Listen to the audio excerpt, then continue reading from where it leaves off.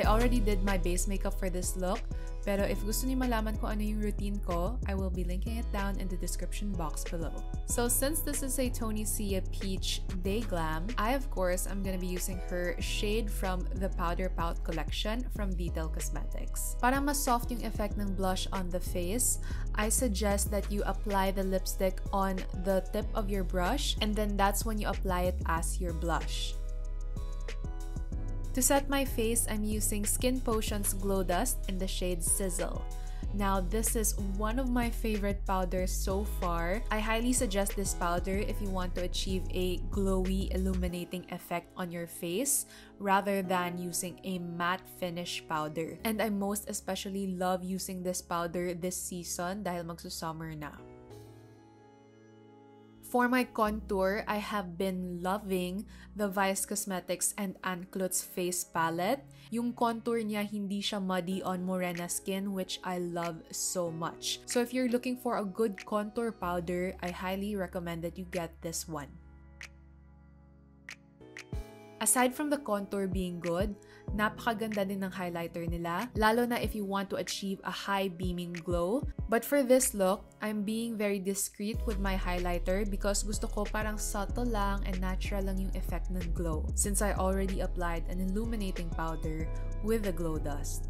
For the brows, I always get asked kung ano yung magandang shade for black hair girls, and I suggest yung Squad Cosmetics na eyebrow pencil in the shade brunette. Maganda i-pair up yung shade na brunette with black hair because hindi siya nagiging boxy tingnan when you apply it on your kilay, which I love about this shade so much. For my eyeliner, nako guys, sobrang obsessed talaga ako ngayon sa Vice Cosmetics and Clutz na gel liner pencil in the shade Soft Lang. And actually, yung dalawang shades yung ina-obsess ko. And kasi napakaganda talaga guys, lalo na yung Soft Lang if you want to achieve a foxy eye. Now, palagi itong nasusold out sa Shopee. Hindi ko sure if available siya sa Lazada or available siya sa mga mall ninyo. But when you see one, I suggest that you grab it ASAP because mabilis ma-sold out yung product na to, and even my friend from San Pablo, nahirapan siya maghanap ng Soft Lang na shade. So once nakita nyo na available yung shade na to, I suggest you get it ASAP. Now, back sa powder pout in the shade na Toni Sia, I'm gonna be applying it all over my lid, and I'm gonna be using my finger to blend it out.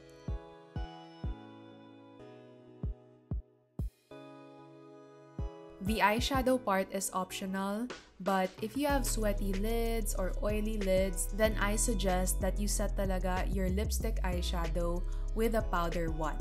And the one that I'm using right now is from Squad Cosmetics. Alam ko madami na nagsilabasa ng mascara, pero guys, eto talaga yung love ko. As in, super bet ko talaga yung Lash Paradise, and eto talaga yung nag-work out for me. And highly recommended ko talaga yung mascara na to. Now, I'm using the shade Intenz from the Vice Cosmetics and Clutz Gel Liner Pencil, and I'm using it to tight line my eyes para mawala yung fleshy gap from my lash line and inner lid. It helps me achieve a more foxy and fierce eyes. For my lips, I discovered a new love for the Dream Gloss by Dream Face, and it's so good, but I'm only gonna be applying one layer lang kasi mas bet ko siya kapag one layer lang. By the way, I have a swatch party of this, so if you want to see that, it will be linked in the description box below or in the iCard above.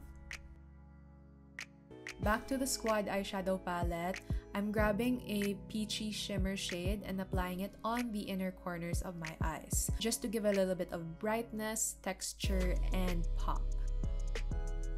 This is from Paul Lash in the style Gosh. Ginupit ko yung outer end ng falsies, and eto yung i-attach ko on the outer corner of my lash line. By doing this, it will help me achieve that foxy eye.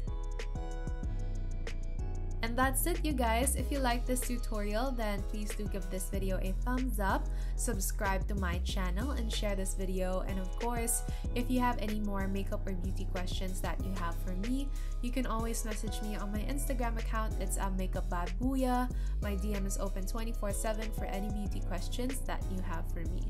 Lastly, if you want to be a part of the Boo fam, we have a Facebook group and a Discord server. The links to those groups will be in the description box below. See you next time, and just remember, no hate, just love.